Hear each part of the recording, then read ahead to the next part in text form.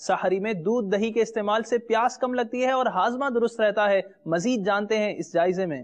رمضان المبارک میں روزوں کے لیے کی جانے والی سحری میں اعتدال پسندی اور احتیاط سے کام لیا جائے تو دن بھر بھوک اور پیاس کی شدت سے محفوظ رہا جا سکتا ہے، کیونکہ سحری کے وقت سخت غذا، بنے ہوئے گوشت اور مسالے دار غذا وغیرہ کھانے سے دن میں شدید پیاس لگنے کے امکانات بڑھا دیتا ہے. رمضان کے روزوں اور وہ بھی گرمیوں کے دنوں میں جبکہ اکثر اوقات لوگوں کو سخت پیاس کی شکایت رہتی ہے. ایک تحقیقی جائزے کے مطابق شدت پیاس سے نجات کا حل یہ کہ سحری کے وقت دہی کھا لیا جائے تو سارا دن پیاس کی شدت محسوس نہیں ہوتی، جبکہ دہی کے باقاعدہ استعمال سے خواتین میں ہڈیوں کے بربرے پن کا خطرہ 31% جبکہ مردوں میں 52% تک کم ہو جاتا ہے. مزید یہ کہ سحری میں دودھ میں پانی ملا کے پی لیں تو اس سے بھی آپ کو سارا دن پیاس کی شدت محسوس نہیں ہوگی. دودھ میں تخم مرغ جو کہ کئی فوائد سے مالا مال ہے، اس میں دودھ کے مقابلے میں 5 گنا زیادہ کیلشیم موجود ہوتا ہے. اس میں نارنجی مقابلے میں 7 گنا زیادہ وٹامن سی موجود ہوتا ہے. تخم مرغ کو دودھ کے ساتھ استعمال کر کے بھی قوت حاصل کرنے اور پیاس کی شکایت سے بھی چھٹکارا مل سکتا ہے.